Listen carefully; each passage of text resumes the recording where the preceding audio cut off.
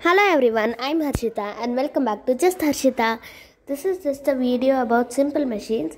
I hope you all like it. About simple machine. A simple machine is defined as the simplest mechanisms that use mechanical advantage to multiply force.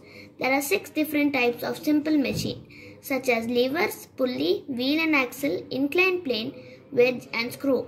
There are 3 types of levers.